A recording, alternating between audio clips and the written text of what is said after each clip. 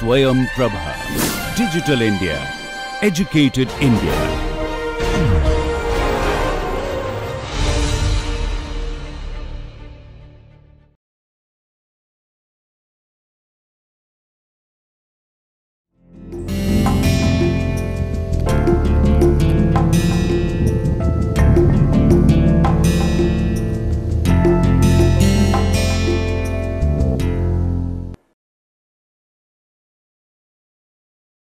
Welcome back to the course Decoding Comic Studies and Reading Graphic Narratives in 21st Century India.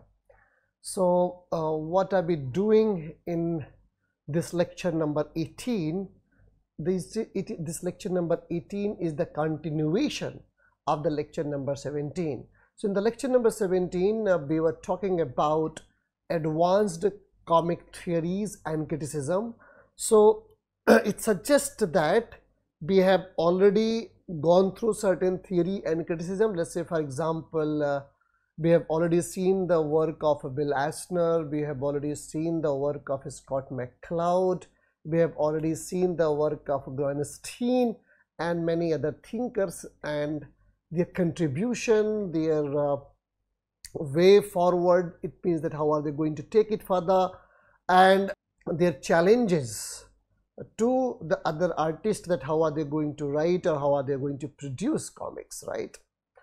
So but what we interestingly see in today's, which means advanced comic theory and criticism, the people like Vishal Schutz and others, Cohn, which we are talking today, they are the one who are making a departure from previous theory and criticism. So here we have someone who are arguing for women, who are arguing for oppressed people, and they are raising their voices, right? So I have already talked in the lecture number 17 the contribution of a certain comic thinkers, that what would be the concept of alternative comics. So we defined that when we are going to look at alternative comics, so which means that something which was not catered, not addressed by mainstream comics, so in response to that, alternative comics emerged. Second interesting thing also, we discussed that literature and comics. So we saw comics and literature, the essay that we were talking about in the last class, that how comics can also be read the way we read literature. So which means there was an attempt to make that literature, comics is very much part of a literature. So see, interesting thing about these lectures are that there are certain things which we had not discussed and we are discussing it. So therefore the interesting point is that as a student of a comic studies, if we want to proceed for the right, the one question that keep haunts us, that how we are going to approach comics, what are the issues that we are supposed to address, what are the things, either whether they are being talked or not talked. So here I am giving you suggestions as well, opinions and also ideas, that how you can look at certain available books, and if you read them, you will have another important argument to make in your research proposal. And second thing, like if you read the book that I have been suggesting to you, is that the question comes in an interview that why are you working on comic studies, or let's say comics, because this is not a part of a literature. So you can quote these people and strongly make an argument that no, they are very much part of a literature. So what I have thought of when I'm what I thought when I was framing this course is this, that there are certain challenges that our students face in our everyday life. So when they are facing these challenges in our everyday life, they can read these things, they can look up to my suggestions, and I'm sure that when they are bringing a proposal before the interview panel, they will not be able to be hesitant to say that yes, we are coming with a comics, but we want to work in the literature department. Second thing is that if you see, there are a lot of oppressed, marginalized identity they are also addressed by comic writers. So our job is to find out those people. Let's say, for example, when I was talking about alternative comics, I told you certain names. So you go through them, you read them, and then you can propose a plan.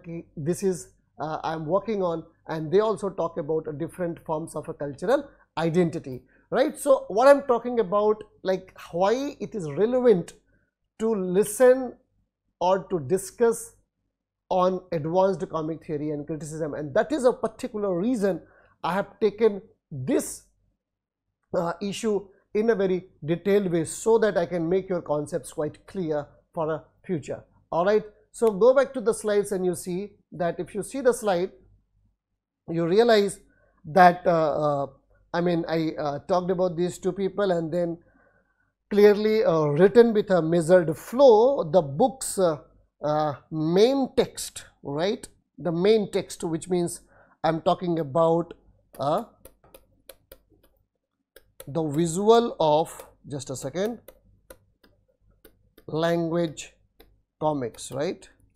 So this is a continuation of something where we left in the last class. So clearly written with a measured flow, the book's main text is split into two parts. The bulk of the page is dedicated to the first section's description and definition of the structure of a visual language, right? And these 5 chapters take the reader from identifying narrative, like naming some basic morphological elements of visual language, through the articulating, right, through the articulating narrative structure, and proposing theories on how our brain might process it, right? So Kohn acknowledges that a key step in establishing his theory is to determine whether a system of a shared patterned sign exists, although doubt have been raised over whether there is a genuine lexicon for this modality. So no precise translation from the verbal to the graphic can be offered, as Kohn has already pointed this out. Individual panels in a comic cannot usually be said to represent a single word. However, he built his argument around how visual element could perform similar functions to units in verbal and signed language, and how these are stored in memory, right? So the contribution that is being made by Kohn is that we have a sign languages, right? We are very much familiar with the phoneme and morpheme of sign languages, and in our everyday life we try to talk in a sign languages, and we discuss, and whatever we read also they are sign languages, right? What Kohn is trying to suggest us, that these visual elements, right, visual elements also function like a verbal language, right? So what Kohn is trying to understand, what is trying to suggest, that visual language can also function like a sign language, right? And they can perform similar function, right? The function of either it is a visual language or it is a verbal language, they both can go together. So this is something very interesting point that is being made by Kohn. So let me show you the slide again, and you see that the slide here, right? So one simple but effective example, what Kohn described as a affixes, right? I am writing it for you, right? Affixes, which act in a similar way as a suffixes for words, right? So here you remember what I am trying to suggest you is that how visual language can also be read the way we read sign language, right? So note this down. So affixes function in the same way the way sign the way suffix work. So for instance, now you can see on your screen, for instance, a light bulb above a head, right? Look at this, a light bulb above head. A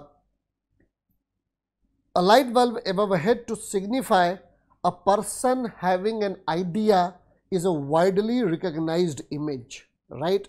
So this image simply suggests that he has got some idea, and this idea that this person has got an idea is showed by this particular visual image. All right. So now you see, and the one that Cohen proposes is a part of a visual lexicon, right? This is a something interesting, right? Visual lexicon. So and visual lexicon is also a systematic construct subject to rules, right? And the light bulb need to be above the head for it to have the desired meaning. Placing at the side does not have the same effect, right? So the point is, let's say for example, I'm sure that you all are familiar with the semiotics, right? I'm sure that you all have read semiotics, and Charles and Spears, Jane Austen, and Saussure, right? Course of General Linguistics, one of the important book that we read in the structuralism. What does it suggest, right? There are signifier and there is a signified, right? A particular sign can only make a meaning, right, if it is being produced in that difference and obviously in a particular followed by particular rules and conventions. So let's say for example that I saw a cat, right? So cat has a meaning in a difference to bat, rat, so on and so forth, and it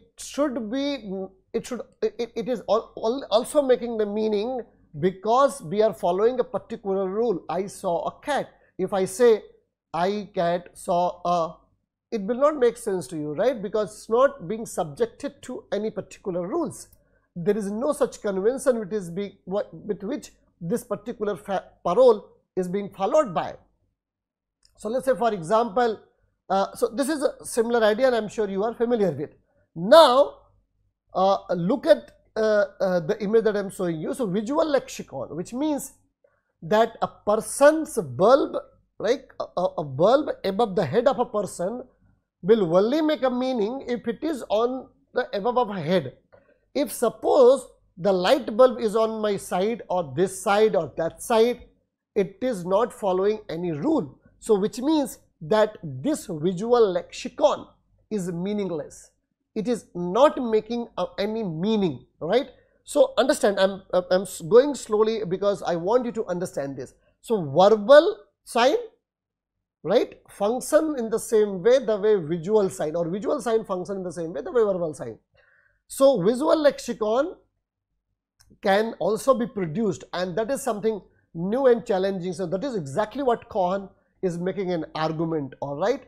So look at the slide again and see that if you see the slide, what you realize on the slide that the purpose, like, however, the purpose of the book is not to provide an exhaustive list of the uses of let's say fight clouds, impact stars, or other visual morphemes, right? Right. So it's not that the book that Cohen is giving it to you, where he is going to produce a number of list, or let's say 500 or 1000 and talking about that this is a morphemes or visual morphemes, right? Not, I mean verbal morpheme, I mean visual morphemes, or let's say visual phonemes. But he's trying to suggest this is the argument that he's making by showing certain examples that this is how visual morpheme can also function. All right. So this is a point that Cohen is making, and I'm telling it to you. So now look at the slide again, and you realize that Cohen's main ambition is to address the cognition of sequential images using linguistic as a theoretical and methodological framework, right? Hence, the book utilizes tree diagrams, right, as used to identify the phrase structure within verbal sentences to give plausible description of the function of a constituent panels in various strips. Landmark concepts and experiments in linguistics are recalled and replayed with comics too, as we all are very much familiar with the name of Noam Chomsky, whose transformative, right, TG grammar, basically transformation generative grammar and syntax, the person he is known for. So Noam Chomsky's example of a meaningless sentence that obeys rules of a grammar, let's say for example color, let's say for example colorless green ideas sleep furiously, inspired the rearrangement of a panel in a bid to create a similarly syntactically correct structure that has a no coherent meaning, right? So if you look at the sentence, colorless green ideas sleep furiously, right? Colorless green ideas sleep furiously. Grammatically this sentence is correct, right? It is a following subject, is a following object and verb, but the problem is that every sentence produced, even if it is a following a rule, it's a possible that it is not giving a meaning to us, right? Let's say for example, the example shown to you, colorless green ideas sleep furiously, right? So this is not making a sentence. So here you see that comic artists are also highly influenced by Noam Chomsky, and Cohen is making this one of the important argument, and the argument is that even there is a possibility that if panels are not being arranged, what Noam Chomsky is suggesting in terms of a verbal language, it will not be also able to produce a meaning. So therefore we should stick to what Noam Chomsky is suggesting for a verbal language, same for comic language as well. So going back to the slide again, if you see the slide, what you find that the second section of the book sees Cohen applying some of his finding and principle to three manifestation of a visual language around the world. One is American, Japanese and Central Australian visual language, right? With the latter demanding most challenging deployment of Cohen's theories, right? So the point is that it's not that every language, as we know that sign language, as we are very much familiar with the concept that sign language cannot be applied, like the rule theory given by Saussure or Noam Chomsky cannot be applied on all the language that exist on the world, right? In fact, what Saussure said was not applicable to Chinese language, right? So if we are familiar with the Chinese language, if you look at the structure, rules and grammar of a Chinese language, we know that Saussurean's idea cannot be applicable to Chinese language. In fact, there are some more other scripts, it is not possible to apply over there. So in fact, this is a problem, the same thing that Cohen also faced, that the certain ideas, the theories that was given by him, it seems to us that it is not applicable to all, right? So keeping this certain exception in the mind, we have to read Cohen's theories. All right, so look at the slides again and you see that the next argument is that the American examples include superhero, cartoon and independent comic strips, right?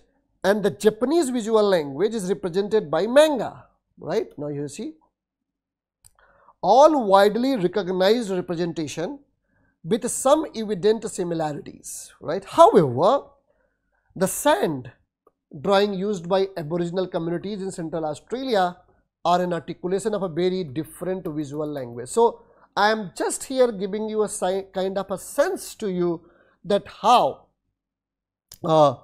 certain rules cannot be applicable. It is you have to respect the varieties and diversities that exist in different languages in terms of a comics, right? So graphic representation drawn in sand to augment a spoken conversation, their real-time production and inherent impermanence give a distinct utility and efficiency to the science used. So a selection are reproduced in the book, providing stimulating visual variation, although most of Cohen's research has thus far involved comics in strip and book form, introducing the sand drawings, right? Sand drawings allows the reader to start exploring the commonalities and contrast of visual languages beyond more familiar instantiations, right? Now, after listening to what Cohen is saying, let's look at the critique that we offer for Cohen's work, right? So Cohen might not have the persuasive charm of a MacLeod, nor are his theories are seductively straightforward as panel transition and closure, but his work exhibits a dogged quest for rigor that give this book an authoritative tone.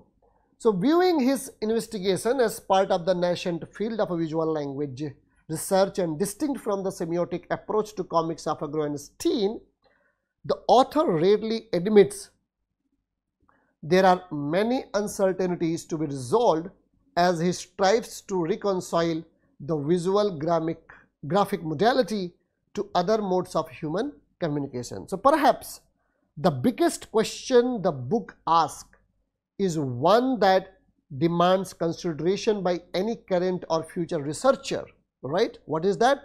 Why should the brain create several unique and diverse ways to handle different behavior when it can efficiently make use of various general underlying structures?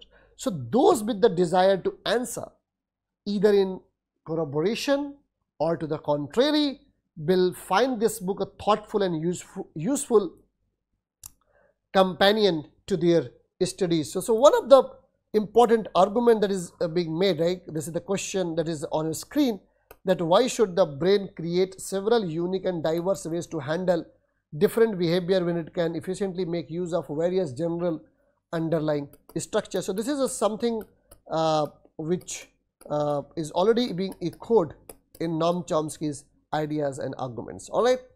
So moving ahead, now we have something different and another person called Hannah Miodrag. Right. We are going to know about Hannah Miodrag. Is a scholar who has written extensively on comics and language, right? As the book itself suggests, comics and language reimagining critical discourse on the form, right? So if you see, most of the thinkers have been emphasizing upon how are we going to look at the form of a comics, right? How are we going to look at the language of a comics?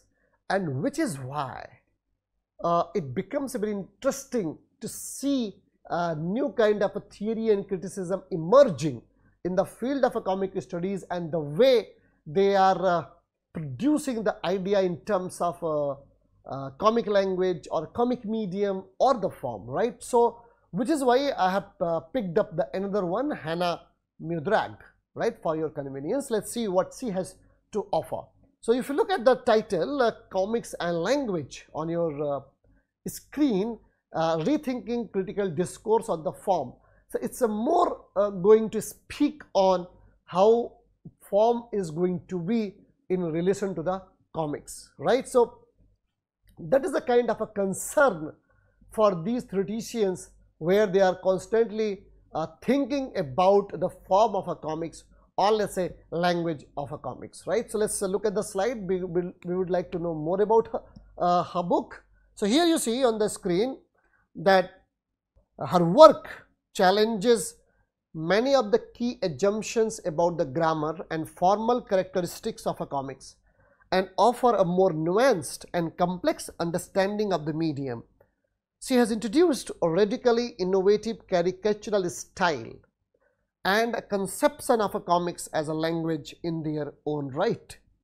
So, Biodrag's book Comics and a Language Reimagining Critical Discourse on the Form engages in close reading of comics, right?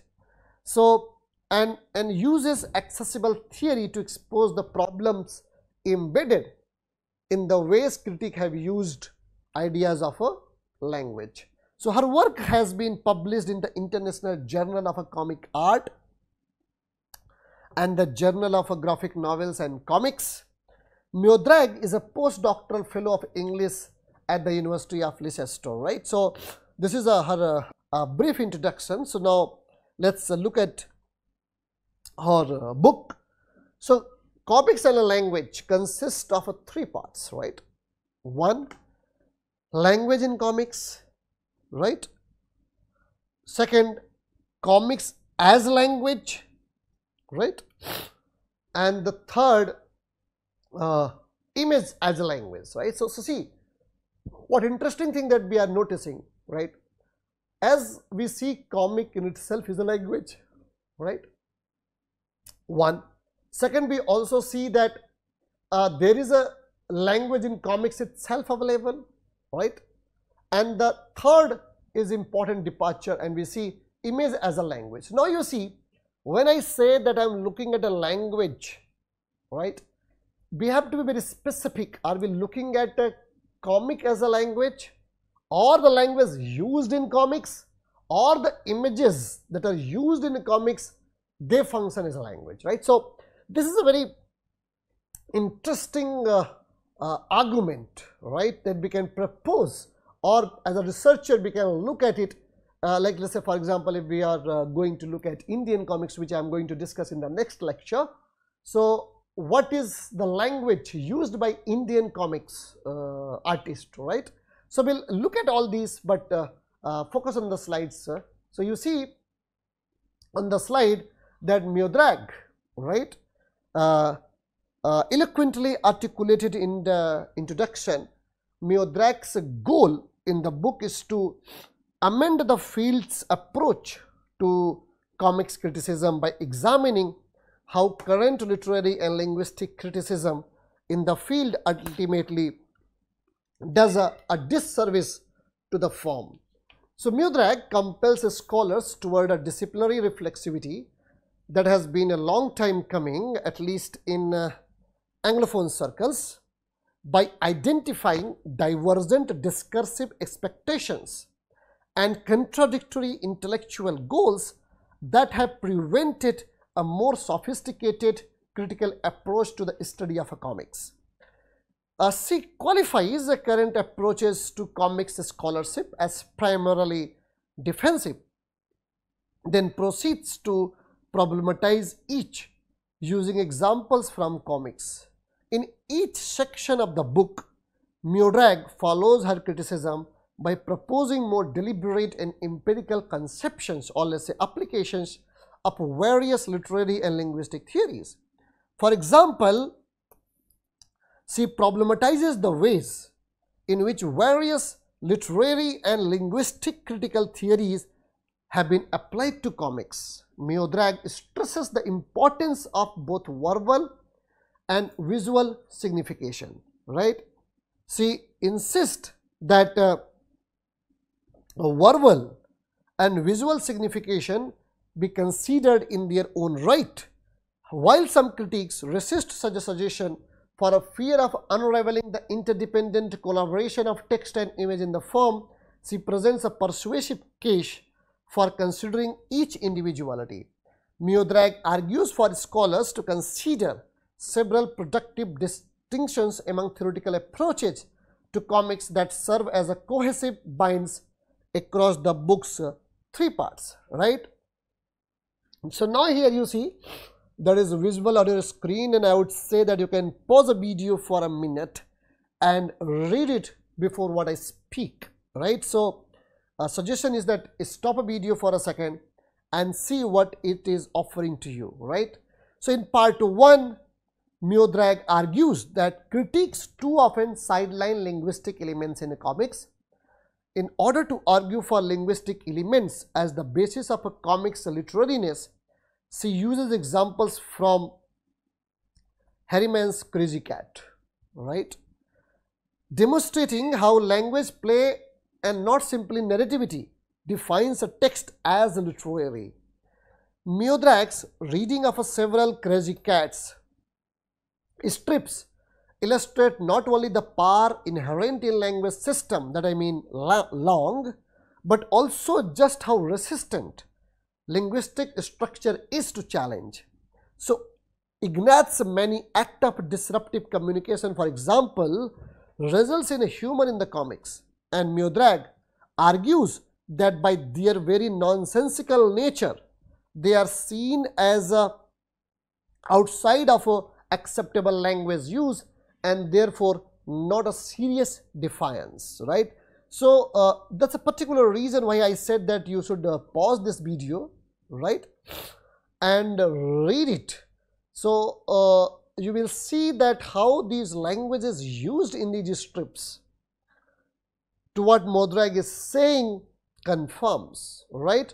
So most of the times what we have noticed that our critiques have ignored linguistic contribution or the way artists use language, right? And Miodrag is making an argument that we should not ignore the language, because language is a very powerful weapon, and it is used to convey something more than that, right? And how the language of a comics defines that it is a comics, right? Like if I say that in other words, that for the like to say something is a comic, we have to stick to the definition, and to this definition she is arguing that language is one important tool to say, and which is why she looks at the example from Crazy Cat and trying to show from certain strips that see how the language is used. So as a research scholar, as a student, our job is, when we are reading comics, we are also supposed to pay our attention to the uses of a language, right? And how disruptive language is trying to convey something else. It's not a defiance, but in the form of a defiance, it is producing some new narratives, all right? So going back to the slides, I would, as I suggested, pause the video before you read further or listen to me, right? So here you see a literary analysis of a Crazy Cat in the first chapter is followed by Shashurian analysis of of a language in Lindra Berry's work in the second, right? This is a book, Making Comics by Lindra Berry, in the second. In order to further reinforce that the overarching systematic qualities of a language are unique to linguistic signification, the author takes up claim by MacLeod, Cohen, Kress and Van Leeuwen. She concludes by articulating the primary distinction, like the role played by the langue distinguishes visual and verbal as respectively a system in which signs are made, right? Signs are made, and a system in which signs are used. In language, speakers are always reusing pre-existing signs, whereas visual significations affords a scope for creating new ones, all right? So now here we are going to look at something more in detail. So prior efforts to deny any hierarchical relationship between verbal and visual have resulted in a false conclusion that the two sign systems are distinct. In the comic form, Miodrag responds to this refusal in her analysis of literary language within comics. In chapter 3, for example, she explores the work of Will Eisner, Alan Murray and Posey Simons in terms of spatial arrangement of the words. Miodrag acknowledges that the visual materialization of linguistic shine on the page, that is words, affected by the pictorial content, and it is the evolving relationship between these within the web of the entire work that produces the text's full effect. Miodrag's conceptualization of a comics as a web or network relies on this very understanding.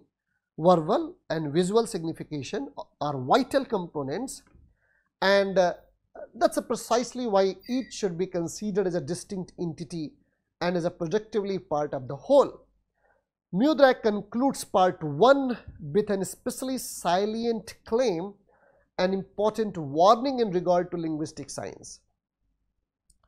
Critics agree that visual is a vital to comics, but in acknowledging this, we must not overlook the potential centrality of a text, also of a material, graphic, space out words in shaping these visual works as much and potentially more than do iconic pictures. Now, she argues for the distinction, like Miodrag is also acutely aware of how the relationship between word and image is vital, right? And though not unique to the form, but obviously word and image are vital to the form. See, so what I am going to do now, for your convenience, I'll quickly go through the slides. I'll read it out for your convenience, and so that wherever you see there is certain important points are being made, you can note down in your rough book, and later on you can listen to me and see the slides. All right. So now we will just read the slides, and you have to just read the slides on your screen and listen to me. So now you see that in part 2, Miodrag explores the ways in which word and image interact in several comics examples, reminiscent of MacLeod's taxonomy of word or picture combination. Ultimately, she concludes that claims regarding the nature of a word or image interaction cannot and should not speak for the form as a whole.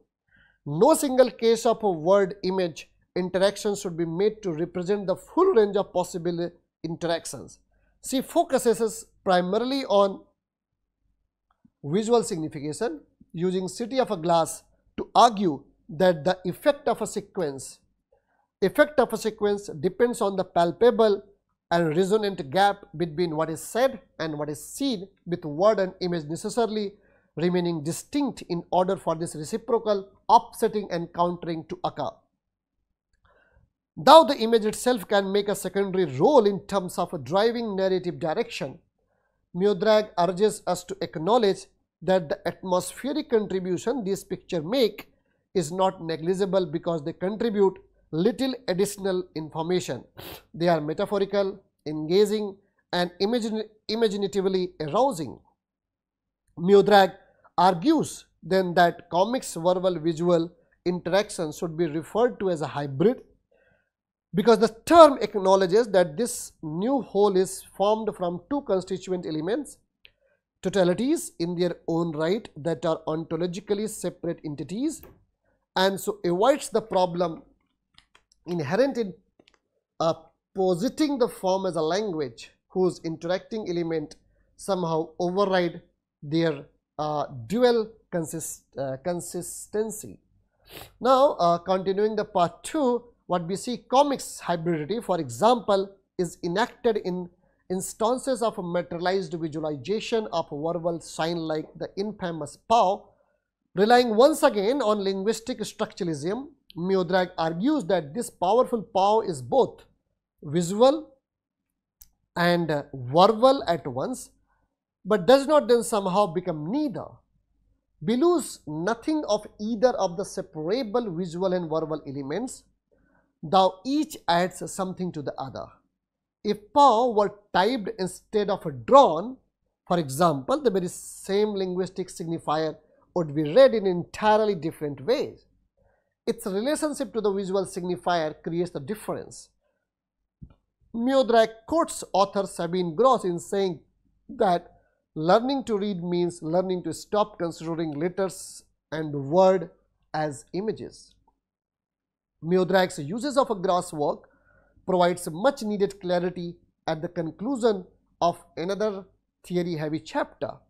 Innovatively, Miodrag argues, meaning-making from the perspective of a comic reader refers not to reading differently but reading repeatedly, each time applying a new lens of either visual or verbal signification, or what Gross and Suits have described as a back and forth pattern. The speech balloon, which can be require readers to see text as both image and language simultaneously, is one aspect of the comics form that is unique. Simultaneity of narrative content is another. Miodrag identifies the two unique elements of the comics form in part 2. The speech balloon is a visualization of words that precludes the easy dissection of visual and verbal, and the simultaneity of narrative segments on the two-dimensional page.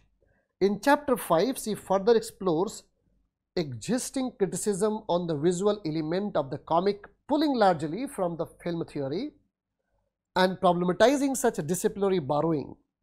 Primarily, Miodrag argues that conceptualizing the comics panel as formally similar to the film shot is not the most productive application of a film theory, because in the comic, within the page, simultaneous panel can participate in webs of interrelationship that violate narrative sequence. Relying heavily on the work of Neil Cohen, she identifies why existing scholarship on sequence in comics is so problematic. For one, she argues panel sequence does not denote narrative time, but more often than not reading time. Secondly, overgeneral comparisons with the linguistic structural model little illuminate the way texts are organized and read. However, Cohen argues that panel structure equate to an organizing principle not unlike language grammar. Miodrag diverge on this point and instead uses it to further problematize the idea that narrative time and reading time share a linear sequence. Rather, nonlinear sequence is also possible in comics, an aspect of the two-dimensional form to which film theory cannot pertain. So, in this way, we are to use a metaphor to describe comics. Miodrag suggests be abandon sequence and embrace network in order to reflect the ways in which reader actually move through or have the ability to move through segments in a linear or non-linear fashion. So, see, as I was talking about that, it's a more theoretical parts which does not need much explanation. But one point that I would like to make, which probably you, if you have missed it, that she is also in the favor of a network, but not in the linear sequence of a narrative, right? So this is a new way that is emerging in comics, and I'm sure that you will read the slides carefully, because the slides that I have prepared for you, it requires your attention. Pause the video, read the slides, and then move further. Then only you can understand, right? Because it's a bit complex. All right. However, I have talked before, but still. So, in the third and final section, Miodrag continues to contest claim that comics are a language or that visual signification is comparable to that of verbal. By chapter 9, she begins to articulate the way in which the composition of the page can be seen to parallel semiotic system in productive ways, just not as broadly as the language denotes. In other words, the meaning-making structure of a single comics text is indeed a semiotic system, particularly as it consists of a logical connection through motivated signs and familiar conventions. However, though the language is a semiotic system, the logic does not work in reverse. Not all semiotic systems constitute the overarching social structure of a linguistic long. Just before the conclusion of the text, she writes, like any semiotic system, meaning depends on differential relationships, and individual panels are imbued with a significance that is dependent on their place within a larger system. However, their values are constructed within the bounds of individual text, the language of the text, and are often additionally imbued with significance through their context. Composition is a system of a motivated form whose significance often interpretable in ways arbitrary language is not. A strength of this final section and of the book as a whole, Miodrag's delineation of which scholarship has been productive in moving the field towards a more standardized critical discourse. In fact, Miodrag's certainty regarding the boundaries of a comic's formal features, supported by her thoughtful consideration and application of these critical lenses, carves a helpful and liberating path for future scholarship. By resolutely excluding images from the long, we can abandon our preoccupation with fitting formal and organizing principles of a language to the visual. Theory is, after all, only as effective so far as it helps comic scholars to articulate phenomena of meaning making. If we follow Miodrag's approach, we are free to explore other criticism that may map more productively to the form than did the ill-fitting formal and organizing principle of linguistic grammar, syntax and other. So, among the most compelling finding from Miodrag's work on comics is that many of the elements we profess to be unique in the form or in fact not. 4 major points, right, that is already available on the screen. 4 major points constitute the meat of these findings. 1, let's say for example, a collaborative play of word and images as a hybrid, right, collaborative play of a word and image, right. Let's say for example, incorporation of literary writing in multimodal form, closure required from audience and sequentiality, right. So, she defines collaborative play of a word and image as a hybrid, but the expansive repertoire of possible word image combination is not unique to the comic forms, right. She reminds us that such combinations regularly occur often in other media such as film, print advertisements and corporate logos. Incorporation of literary writing is not unique either. Other media regularly rely on high creative verbal signification for meaning making. Even MacLeod's tenet of a closure did not make the cut for, as she argues through Ernst Gombrich, there is no representation that leaves nothing to the imagination, right. We fill in unheard words in conversation, overlook misprints, deduce the correct word when reading, infer familiar images from loose or abstracted representations. Finally, sequentiality in narrative, right. Sequentiality in narrative, a vital modifier in MacLeod's definition of a comics. Sequential art does not hold the key to understanding the comics from despite its current role as a cornerstone of a current conception of the form. Because Miodrag so fearlessly leaves no cornerstone unturned, we could expect to see discussion of elements unique or not unique to the comic form take a more prominent focus in the text organization and framing, perhaps via more emphasis in the introduction or the conclusion. So, in terms of elements unique to comics, our discussion of the part 2 already identifies 3: the speech balloon, the simultaneity of narrative content on the 2-dimensional page, and the unique network that requires us to scan, rescan the various relationship between the various segments in this composition, right. So, Miodrag articulates one more element unique to the form, its divergence from prose literature, right. Like comics have formal limits that necessarily challenge literary lenses of the word play. Now, let us talk about the limitation of Miodrag's work. Perhaps the large setback of Miodrag's argument is that though she leads with a chapter on a language in comics as potentially literary, she does not problematize the very aim of literariness soon enough. Toward the conclusion of a part 1, Miodrag writes that due caution must be taken when applying neighboring analytical paradigms such as literary close reading to the comics form. Such application can only ever be starting point for or a fully developed theory of a comics. We cannot simply build comics theory from pieces of existing theory without attuning these to the art form's particularities.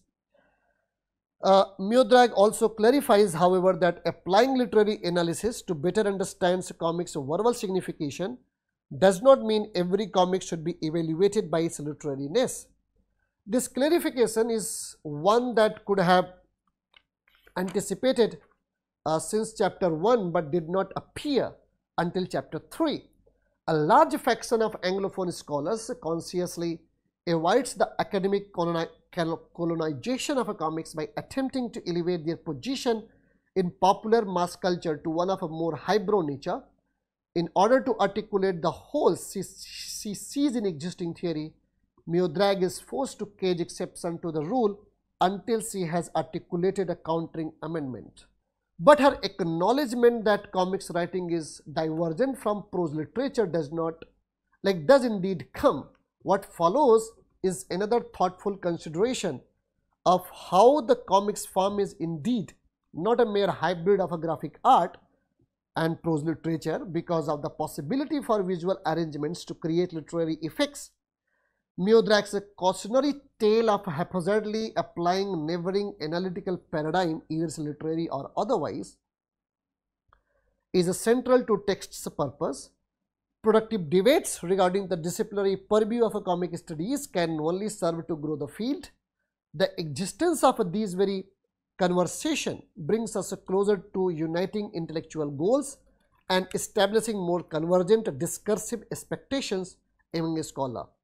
A reading of Hannah Miodrag's Comic and Language gives us a revised understanding of the current state of a comic criticism and a deferred dream regarding future growth of the work we do. Right. So, see, I know that what I spoke in last 10 minutes, it seems a bit complex, but as I suggested that you have to go through and read that book, and I'm sure that the book itself illuminates you in terms of the argument that it makes. And if you look at the slides closely and listen to me what I have been speaking while looking at the slides, I'm sure that there will not be a problem. And the last, we are going to look at Barbara Postema and her contribution, right? So in 5 to 10 minutes, we will wrap it up this lecture, and where we are going to talk about what she has to say in context of a theory and criticism. All right, so look at the Barbara Postema now. Is a lecturer in English for academics purpose at the University of Groningen in Netherlands. Her research interests include American literature, comic studies, and narrative theories. She has authored a monograph titled Narrative Structure in Comics, Making Sense of Fragments, and has written extensively on the topic of comics and graphic novels. Postema has also worked as a postdoctoral research fellow at Ryerson University in Toronto. She is a well-respected scholar in the field, having published numerous articles and reviews. Barbara Postema's 2013 book on the structure of a comic text is beautifully presented by IIT Press. Admirably making use of full-color images in the interior or the comic extracts Postema analysis and sporting handsome graphic design, which is reflected in the following edition in RIT's Cultural Studies and Comic Scholarship series. Narrative structure in comics builds on Postema's PhD thesis to present for a more general audience her focus on the gap in comics and its place in the process of reading graphic narrative from the detailed textual level up to the level of narrative structure overall. So, in the same year, two other books in different ways use the resources of a language and literature studies to craft an approach to comics. Neil Cohn's The Visual Language of a Comics, right? The Neil Cohn's The Visual Language of a Comics, and Hannah Miodrag's Comics and Language, where Cohn pursues a scientific approach to comic form based on the linguistic of Noam Chomsky and Miodrack, challenges the very idea that comic can be a language having no minimal units. Postema takes a middle line and pursues reading of a comic text that draws on a wide range of semiotic theory and narratology and aims to synthesize these with the work of a comics studies theorist, including the newer approach offered by Grohenstein. So this short and readable book is structured in 5 chapters, which builds an account of a comic narration from smaller to larger elements. With the short framing introduction, interestingly, Postema differs the sort of a general potted history of a comics which you might expect to find in an introduction to separate section in appendix, where she also offers a glossary of key comics terms. So the glossary is a little idiosyncratic, giving extensive discussion on some term, notably cartooning and omitting others. For instance, emanata, surprisingly conflating it others, caption and word balloon are treated as one. It would be useful to see this approach reconsidered in a future edition and a fuller glossary offered. The history is a reasonable 6-page precise, which might make a useful section to extract for a course which incorporates a graphic novel, suggesting perhaps the audience at which this book is aimed, since Postema offers many useful examples of close reading of a comic text with a broad theoretical base, such as might make an accessible model for an undergraduate, right? So this is a must-read book for undergraduate. Chapter 1 discusses mode of signification within a single panel. The framed panel per Postema is basic to the operation of a comic, since the panel serves to define the outside the gutter, the key gap, which provides a space for the reader to engage with a comic text creatively. Her main theoretical source in chapter 1 is Ronald Barth, is none of many quotes that simultaneously works to construct the text. The gutter is picked up on in chapter 2, which focuses on the in-between created by the inscription of multiple frames and draws on Groenstein's notion of iconic solidarity as created by the division of the page into framed panels. Postema particularly specifies the gap rather than the frame, and is key for the gap may be created by white space, but the gutter is always present and operative even if it is invisible. In chapter 2, the Postema offers the new piece of theory other than the proposal. The gap is central to the comic sexuality. So she outlines a 5-part taxonomy of the page layout is an alternative to Groenstein's tabular system. Let's say Postema suggests panel frame separated by the blank space, 1 panel per page, several panel per page, framed panels and grids. So she acknowledges this is not a discrete and systematic division. These approaches may be mixed, in particular the use of frameless panels. So chapter 3 moves to the repeated sequence of a panel, builds from the 4-panel peanut strip through James Stump's The Golem's Mighty Swing to a discussion of a section of a Shutterbug foils by Jason Little. The eclecticism of Postema choices of a text to analyze is a strength of the book elsewhere. So she discusses a section from The Amazing Spider-Man and 1940 Fletcher Hank comics. She acknowledges a preference for the contemporary US independent graphic narrative such as Linda Berry or Craig Thompson's example, but often explores beyond this, including newspaper strips such as Calvin and Hobbes, right? So, these arguments, let's say, about types of image sequence are sound, and the close reading are instructive.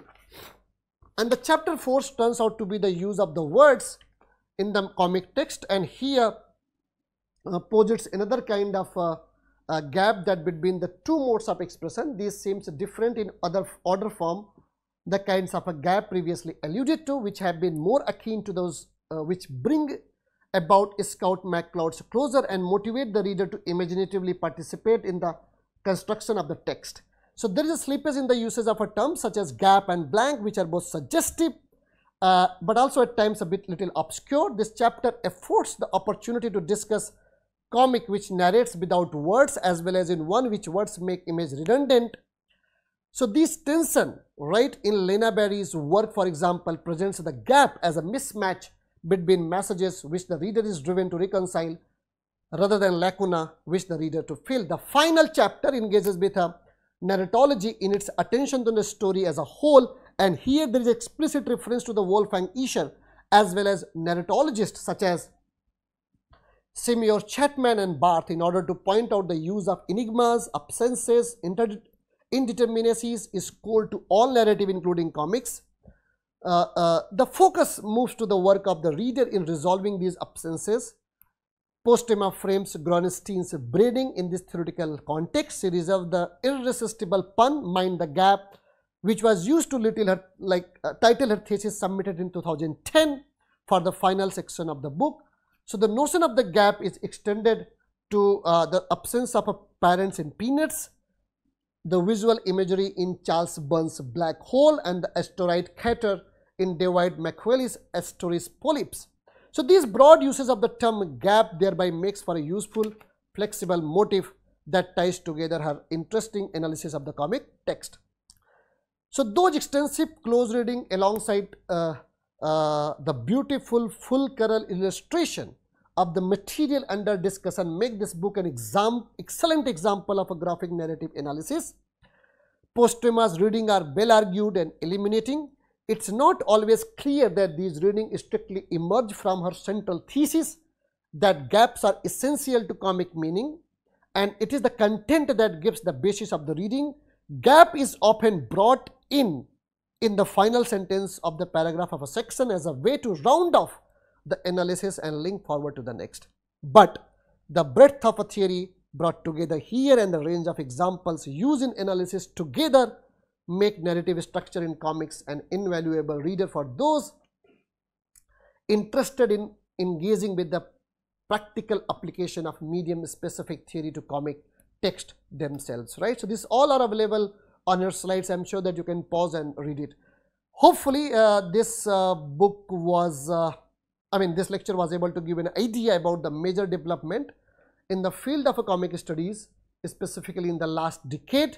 And one of the major aim of this lecture was to introduce you to the most recent influential wave of writing on comics as found in the work of Hilary Schutz, Charles Hatfield, Nahil Cohn, Hannah Murdoch, and Barbara Postema, right? So these are the 5 people that I introduced you. There are more, but this is the general their contribution in the last few decades. So good luck for now. Read this book and their work so that we can understand it better, right? So let's say hold the class for today. See you next time. Take care. Bye bye.